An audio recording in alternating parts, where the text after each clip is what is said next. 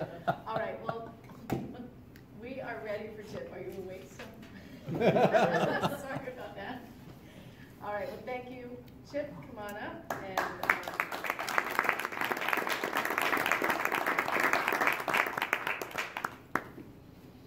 And you sponsors, buy one person you sponsor. Great Christmas gift. All right. Does everyone have one of these? no. Yes. Well, you've lost out. Thank you. What are they? So Laura has asked me to spend a few minutes. So when I look at my watch, it means nothing. I mean, I'll talk as long as you want me to. But just talk about how to help someone discern if they have a calling to be a member of our order. Now, who knows that we actually are a religious order? Does anyone? Hopefully, okay. That Terry was scaring me back there. We're actually the 4th oldest religious order in the Catholic Church. Don't tell the Norbertines, they think they are. I was talking to one of them. They said, we don't count. Oh, we count. So, how many people have sponsored someone into the order? Okay. So don't give me any input during my talk. You can talk afterwards, okay? I'm talking from the perspective of someone who was in the formation committee, and so I saw a lot of applications come through from the Federal Association. I've talked to many people from all over the regions of how they help people with discernment. And in some cases, I kind of scratch my head because it seems like they're recruiting for, I don't know what, but they're heavily recruiting. Other people, they're like, what? Formation. And you kind of scratch your head. Now, fortunately, we have, in my opinion, some good people to help form people. And Terry White he's phenomenal. And I would say that if you weren't here, and if you didn't give me that $50, I'd still say it. I mean, Terry, when he was hospitaler, I watched the way he formed people, and it was amazing. I wasn't always really a member of the Northern Virginia region. I usually went up into D.C. because at the time, Northern Virginia really wasn't growing. And then all of a sudden, it had all these people, and it's like, what happened? And it was really, Terry was really pushing it. But I also saw how tired he was. I mean, he was doing everything. And then finally, he asked me to kind of, when someone calls about the order, could you call them and talk to them? So I'm talking from the perspective, I remember talking to Paul and Brett, and I think I talked to Mike. I don't recall I'm that. not really sure.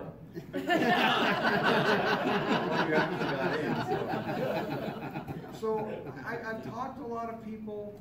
I also helped, when I was on the formation committee, help put together the sponsors guide and the candidates guide, which I'm going to talk about a little bit. It wasn't from scratch. We took many different regions had formation books. And so I got what we were using in Northern Virginia. I think it was Atlanta, Lancaster, Baltimore, Pittsburgh, and there might be one or two other regions. And we kind of took and looked at it and pulled the best of the best and pulled it into the Federal Association's guide. And to me, they're really good. And they just updated it in March, and they made some really good additions. So I'm going to talk from that perspective. Now, this sheet of paper that you just got, 90% of it, well, probably 99%, came from either the sponsor's guide or the candidate guide. One of the two. I added a few things for Laura. So this is just a quick cheat sheet. These two documents, right here, You want to download them. And I gave you the URL, and you can download them. And I give the candidate guide to people discerning because it's good information. And some people it scares away because they realize this isn't a club. This is not just show up once in a while. But I remember when I came to the order in a weird way in that Ann was in a lot back in 2004. And you all scared me, quite frankly. I mean, nobody's as nice as you all are. I was corporate world. No one was as nice as you all. And when we went to Lord's, I actually got an international driver's license because if I couldn't put up with you all, I was going to rent a car and we'd go drive in the countryside. That's a true story. But I went to Lord's and I fell in love with the members. And so we got home and I asked who became my sponsor, Hugh Dempsey. I said, hey, I really want to be part of the order. And he went, that's nice. And a few months went by, and I called him up. I said, Hugh, I'd really like to be part of the order. And he went, that's nice. And I called him like a month later, and I said, Hugh, come on now. He goes, look, I don't need people that are going to write big checks. I need people who are going to get their hands dirty. And I said, that's good because I got 3 kids getting ready to go to college. I'm not going to be writing big checks. But I can get my hands dirty. And so I think there was a period of time where some folks thought this was an honor. Oh, I'm in the Order of Malta. I'm in the order of this and the order of that. And they're in all these orders. I call them joiners. There are joiners out there who just want to put another rosette on their lapel. And that's not what we're looking for. We're looking for people who have an honest care for the poor and the sick. And who have a deep faith that they want to protect and defend. So that's what we're looking for. So you can read this, but I'm just going to look at some of the highlights in yellow. You know, we want people who are going to make the Order of Malta their spiritual home. They're still going to be part of a parish. We still want them to participate in their parish, but this really needs to be their spiritual home. And people who support all the teachings of the church. You know, with matters of faith and morals, not some of the teachings of the church. Well, I'm good except for this, and this, and I'm not going to mention anything because I don't want any emails. But you have to support what the church teaches. And I've met people who don't. And I'm not going to point fingers. Now, we also need, if you look at F, 2F, applicant has participated in works and spiritual activities of the order to gain a deeper understanding of its charism. I'll get a call from, yes, sir. So on this issue of spiritual home, this question comes up. Spiritual home. Yes. So people can have more than one home. So it's the spiritual home or a spiritual home? Question number 1. Question number 2, what does that mean for people who either are or once they become knights are interested in being members of other organizations? Like lay Dominicans, like Holy Souser, Sepulchre. types of things. What's that? Holy Sepulchre. Holy, well, there's Holy Sepulchre too, but you know, those guys. What's your view on that? How to think about it? My view? Well, what's your view, and what is the official view? You have to look at what each of the organizations are. The Presbyterian Order of the Holy Sepulchre is a ecclesial order. The Order of Malta is a religious order. Knights of Columbus is a fraternal order. They're different things with different charisms. But if someone says, yeah, I'm really in the Knights of Columbus, and I'm really going to spend all my time there, but I want to be in the Order of Malta, well, this is supposed to be your spiritual home. You're supposed to do your works of charity here. I'm not saying you exclude the Knights of Columbus. I'm saying when push comes to shove, you need to side with the Order of Malta. If that makes sense.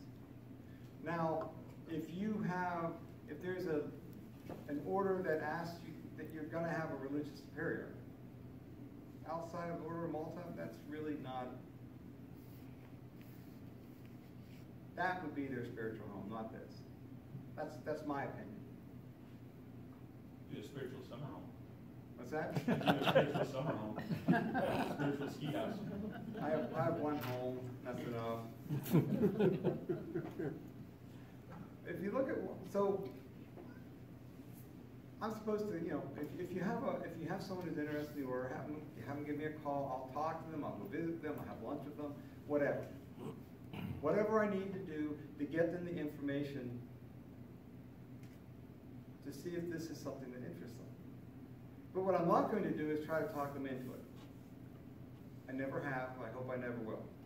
Because this has to be something they discern for themselves. Now, every once in a while, I'll get a call from Laura. And she'll go, I'm going to make up a name here. Hey, Chip, I have an appointment with Sally Sue next week because they wanted to give me their application. You haven't told me about Sally Sue. And what's my answer? I haven't heard of I don't know Sally. Sally Sue. I've never heard of her. Or, hey, I found someone who's really interested. They'd be great Knights of Dames, and I'll be their sponsor. Hey, Laura, could you be their other sponsor? And Laura's going, I don't know who you are talking about. Because I'll get the sponsors in a minute. The time to meet your hospitaller is not when you're meeting them to get the application signed. 3 days? 4 days? I remember Sorry, Brett Terry. invited me. You did it all Brett, wrong. you called me, when was that, September or October? I think it was October. September 2017. Yeah, in September 2017, he goes, hey, grazie and Brett, we want to join the Order of Malta. Well, that's great, let's get together for dinner. Let's go to Clyde's. We like Clyde's. Clyde's is good meat. So we got together and we talked, and I asked him why he wanted to join, and he had all the right reasons. And I said, great, well, what have you done with the order? Well, I haven't done anything with the order. Okay, well, let's get you in, and let's get you engaged, and let's get you seeing what we actually do. And so we're not going to put your application in this year, we'll put it in next year. And that will give you a chance to meet people and find a second sponsor. Or 2 sponsors if you don't like me. And I'm good with that. So Brett came to everything. I mean, he came to everything. He came to Basses. He came to Larch. He has a pen pal. He came to everything, and he went, yep, this is something I want to do. And now he just was invested on Saturday in the class of 2020. So it takes like 3 years, 2-3 years. And people say, well, that's a long time. Well, how long does it take to make temporary vows in the Order of St. Benedict? It's like 6-8 years in some cases. So we want people to make good decisions, but we want them to be engaged with us before they make that decision. I've also, I was on the formation committee, and we get these applications at the end of the year. Well, this person hasn't done anything. But he's very important. You don't realize how busy he is. And my response is, I'm sure he's really busy, doing great Catholic things. But he's really not in the Order of Malta. He's over there in that group. So at the end of the day, you're looking for people who want to do the works of the order, who want to take care of the poor, who want to take care of the sick. It's not all about going to Lourdes. I love Lourdes. Lourdes was so good for Anne and me because she was in Milan. I love going to Lourdes, but you know what? Everyone wants to go to Lourdes. But who wants to go to the soup kitchen with his sister's charity? Who wants to go to Larch? Who wants to go behind the prison walls? That's who we're taking care of. So, you can pull me anytime you want. But you do become a member of a religious order. You don't become a member of the religious order in the same way that a Knight of Justice does. They take vows of poverty, chastity, and obedience. They don't become a member of the order the way Terry and I have, making a promise of obedience. But nevertheless, the third class, you are a member of a religious order. And you never can forget that. When people see you and they know you're in the Order of Malta, now you really have to watch what you do.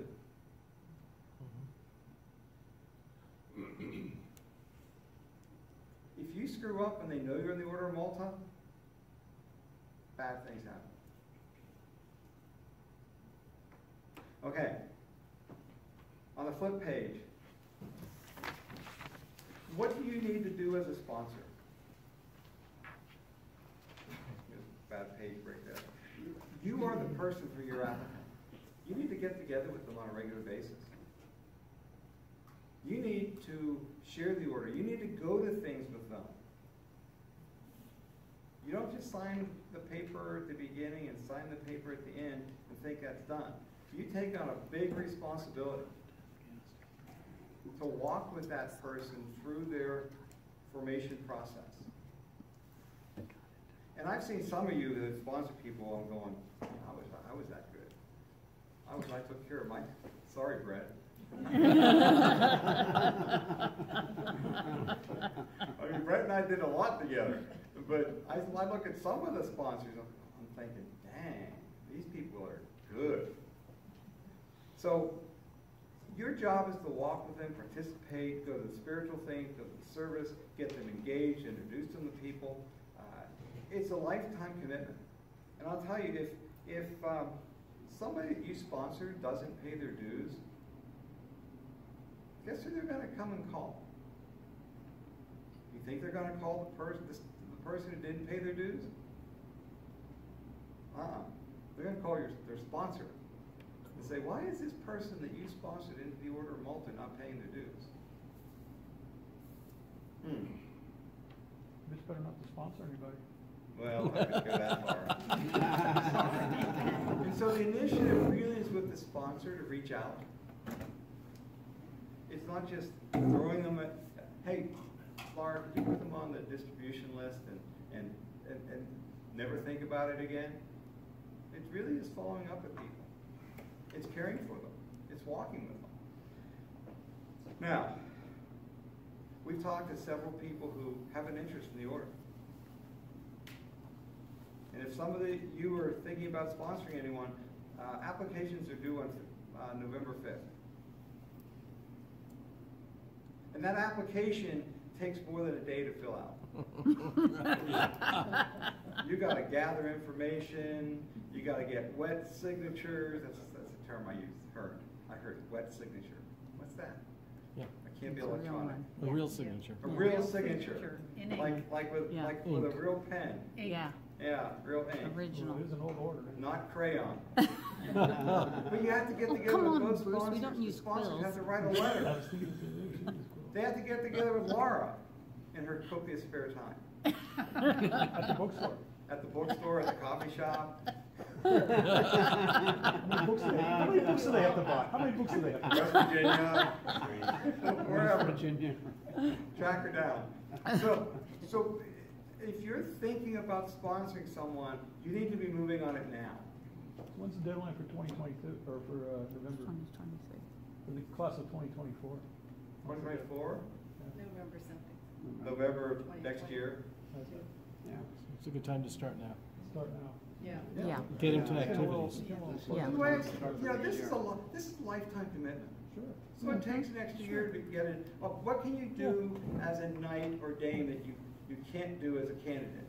Let's see, you can't go to the members' luncheon, spend $50, some chicken. We didn't even have one. Not Not even having half that this year. Just a meeting this year. Can't wear a robe, Well, that's Yeah. big. And that's about it. don't have a cool lapel pen. The candidates can do anything. Yep. Some people have that's a lot of money. Well, most Yeah. religious orders, when you join, you have to give away everything.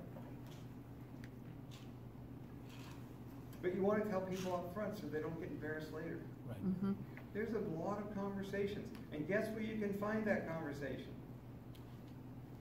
Well, that's the candidate guy. The sponsors guy. Passage fee up to these days. I don't know, $3,500? 45. 45? That's the passage fees. $4,500. 45? That's the So, passage fees. but this will walk you through it. Mm-hmm. Download it, Annual fees. download. Now, I don't typically print this off for people. Now, a good sponsor probably would. But I don't. I have it on my Google Drive, and I send them the link, Mhm. so they That's can good to download know. it themselves. Right. That's the name. And we're off and running. And then we get people like you that show up all the time. You're probably the wrong people to talk to. We probably need the people who hopefully are out there in Zoom land. So are there any questions?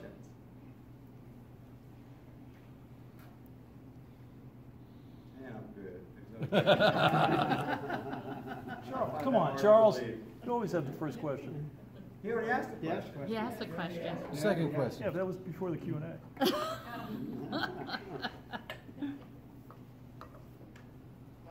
Chip, I do have a question actually. Oh. I've heard some others talking, they don't feel that they've been in the order long enough to be a qualified sponsor. They recommend that you remember the order for 2 years. That's recommended.